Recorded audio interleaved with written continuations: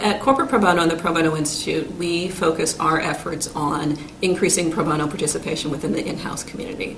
We're focused on increasing pro bono culture within the in-house community. And one of the things that we do is help address some of the challenges that in-house counsel face with regard to engaging in pro bono.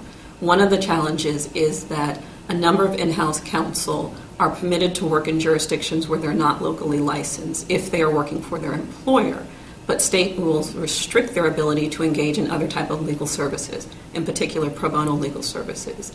Most jurisdictions, in fact 47 jurisdictions, allow lawyers who are not locally licensed in that jurisdiction to work for their employer, but they don't then allow them to also engage in pro bono. And if they do, they put in place a number of restrictions that actually discourage participation in pro bono.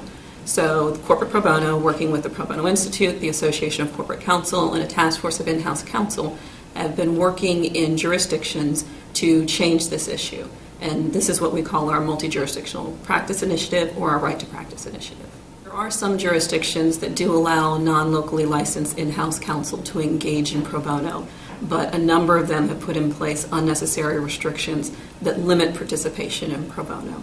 And so part of the multi-jurisdictional practice initiative is not just to work in a jurisdiction to have a rule put on the books that allow pro bono, but to do so in a way that allows for broad participation, that allows these in-house counsel to engage in pro bono freely. Jurisdictions like Illinois and Virginia have put in place practice rules that support this broad type of participation by in-house counsel.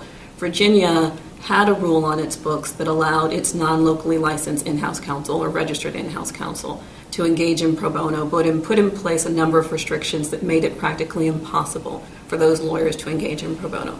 They included working in association with an approved organization. They included working under the supervision of someone fully licensed in Virginia.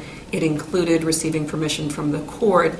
It included receiving a letter from the executive director of the legal service organization that the in-house lawyer was working with, along with a number of restrictions. And as you can imagine, that was very onerous, and it made it difficult for in-house lawyers to get involved. Corporate Pro Bono, working with PBI, the Association of Corporate Counsel, and the bar in Virginia, and in fact the corporate section of the bar in Virginia, worked to develop a proposed rule that it then submitted to the Supreme Court. And in 2011, the court adopted that rule. So now in Virginia, non-locally licensed in-house counsel can engage in pro bono free from unnecessary restriction. Similarly, Illinois had a rule on its books that also allowed these non-locally licensed in-house counsel to engage in pro bono, but it too had in place a number of restrictions that made it very difficult for these lawyers to get involved. Just this past year, in the summer, the court adopted a rule that was proposed by the Access to Justice Commission, working with the bar, working with Corporate Pro Bono, the Association of Corporate Counsel, and in-house counsel, that allows non-locally licensed in-house counsel to engage in pro bono free from these unnecessary restrictions. So, as I mentioned, Corporate Pro Bono works with the task force of in-house counsel. And with that task force and other stakeholders, we have been moving from jurisdiction to jurisdiction to address this issue. As you can imagine, New York is a very important jurisdiction for us to be working in because there are a number of companies, a number of very large legal departments, there are a number of very active ACC chapters that are in New York that are interested in engaging in pro bono.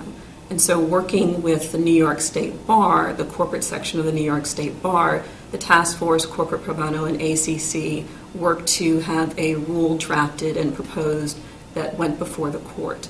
The court then took great interest in this right to practice matter and decided that it wanted to investigate more. And Chief Judge Lippman and Associate Judge Graffio formed an advisory committee that included Corporate Pro Bono, PBI, the Association of Corporate Counsel, in-house counsel, and representatives from legal service organizations in New York to look at this issue.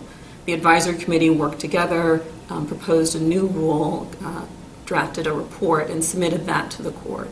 The court on December 4th made effective a new rule that allows non-locally licensed in-house counsel in New York to engage in pro bono.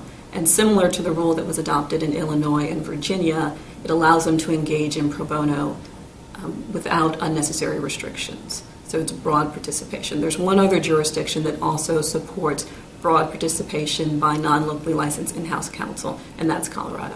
There are a few things that are really important about this rule. One is that It recognizes the skill and expertise of in-house counsel and the fact that they too can play a role in addressing the justice gap. And so that's very important.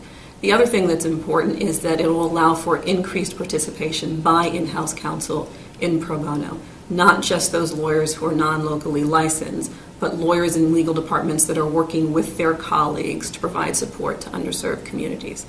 We also are hopeful that this rule will impact what other jurisdictions do with regard to right to practice and multi-jurisdictional practice by in-house counsel. That we are hopeful that this will encourage other jurisdictions to take a look at their practice rules and to move in a direction similar to New York, Illinois, Virginia, and Colorado. In-house pro bono, for the most part, is relatively new. We've seen an increase in participation, particularly in the last 5 to 10 years. But even though that it's new, the in-house community plays a very influential role in the development and the growth of pro bono, not just in the U.S., but elsewhere. And so we are hopeful that by having in-house counsel be more engaged, that they will be able to influence not just what the legal departments and the in-house lawyers are doing, but what their law firm partners are doing, as well as provide additional support to the legal service communities that are on the ground. The task force has been working, as I mentioned, in a number of jurisdictions, and there are rules pending before courts in a handful of jurisdictions. We are also targeting a few new jurisdictions for 2014 and are hopeful that in the next few years we'll see some changes similar to New York.